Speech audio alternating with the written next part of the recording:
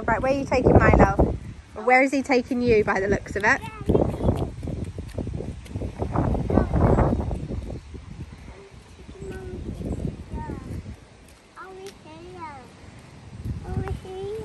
Okay.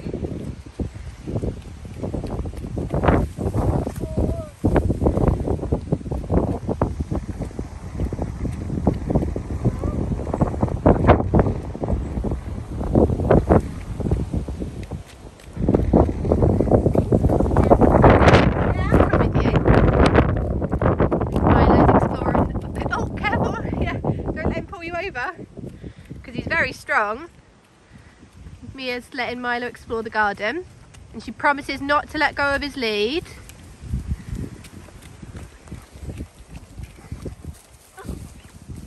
Now, can you hold him a minute? Because it's going downhill.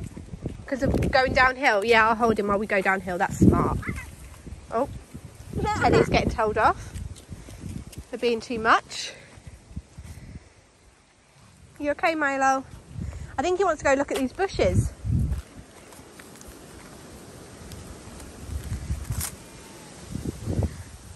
Phil's watching the sheep. What do you think Milo would think of the sheep? Are you going to hold him now you're downhill? No. Oh.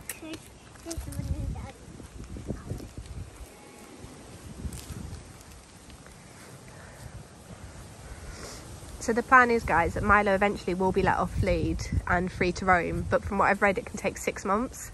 And bear in mind he's 5 and his entire life he's been a... 1 second! He's been a house city cat, so he's only ever been on lead in the garden. So we've got a tracker for him from Tractive, which we can fit to his harness. So if he were to go out, you know, once he is off lead, we'll be tracking him all the time on our phones and seeing where he is. But yeah, the plan is, now that we live in the countryside, that he will eventually be able to go outside if he wants to go outside, and he won't have to go on lead. But it's going to take a long time, I think, to build up to that. Hello. Can I go in here? In Daddy's workshop? Please. Come on then. You hold on to Milo and take him. No, he's one downhill. It's not downhill anymore. Here you go. Thank you very much.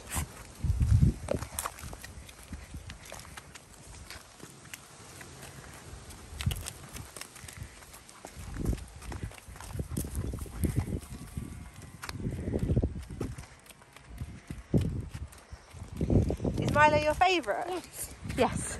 That was a clear answer. Teddy. And into Daddy's workshop. Do you like showing Milo the tractor? Look at you.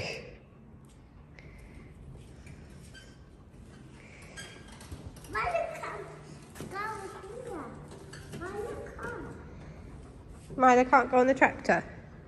You're not going to share it?